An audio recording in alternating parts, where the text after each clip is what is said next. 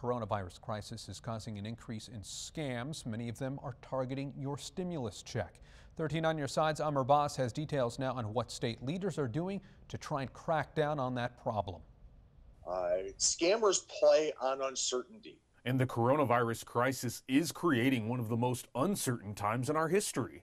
They are looking to send these messages and play off that uncertainty and get you to click on links that you shouldn't be clicking on. Troy Baker with the Better Business Bureau is warning against text messages like this, which says your stimulus is pending your confirmation.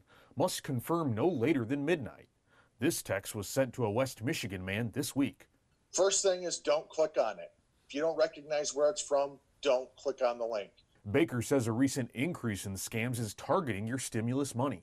Pretty much as soon as Congress was seriously considering these stimulus checks, before it was even passed, we started seeing these texts pop up, and they've only ramped up since then. State leaders are going after the scammers. I'm working with the Attorney General every day on price gouging and other issues with businesses that are ripping people off to try to shut those places down. But they also need your help.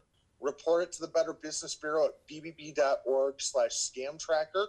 That's our scam tracker where you can report scams you find. You can also look up scams that have been reported. In Grand Rapids, Amr Abbas, 13 on your side.